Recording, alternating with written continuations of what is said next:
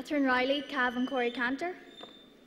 Against a backdrop of golden handshakes, the $54 billion NAMA bailout and the reversal in pay cuts to the top earners in the public sector, there are 85,120 young people under 25 on the live register.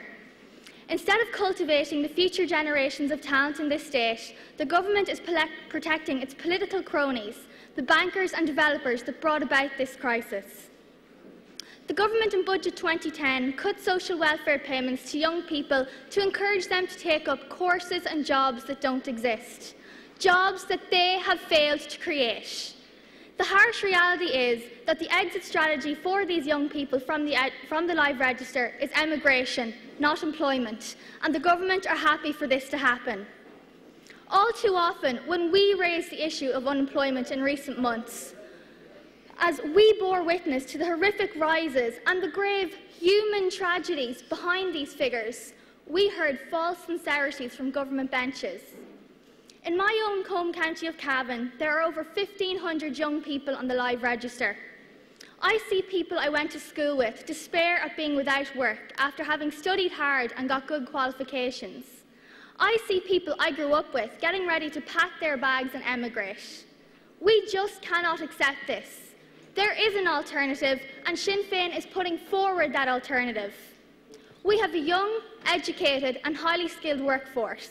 That is why our Youth Jobs campaign has put forward proposals that will get people onto the ladder of employment, that will make employment a reality for people outside of the Golden Circle and the Galway tent.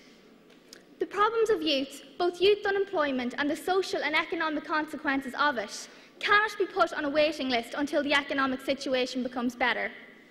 We are the only party to put together a comprehensive set of job creation proposals, and 2010 will be the year that Sinn Féin campaign for jobs for the unemployed, jobs for young people.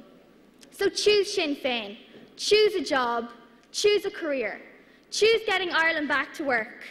Choose a campaign to put over 3,000 apprentices onto work placements and another 5,000 into training. Choose good education, training and work placements for every person on the live register.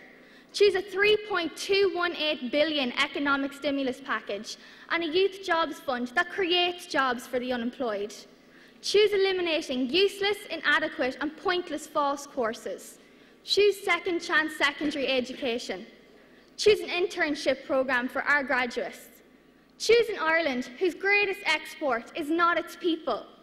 Choose investing in state infrastructure and employing people directly on public works projects.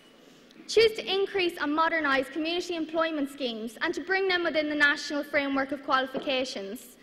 Choose conversion courses and a GI-type bill for the unemployed to upskill and retrain, where fees will be waived and social welfare benefits will be retained during the course of study. Choose an equitable future for all the people on this island. Choose jobs for the unemployed. Gormaga.